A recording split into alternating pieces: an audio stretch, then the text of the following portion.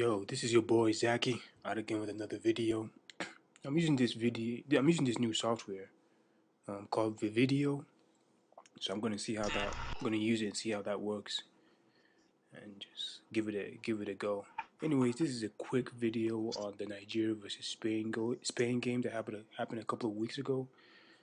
I just want to give my short commentary on the game and just want to point out that Nigeria did, although they did play a good game, but this uh, Stephen Keshi, the coach of the team, need to do a lot better. He need to basically get the best for the country.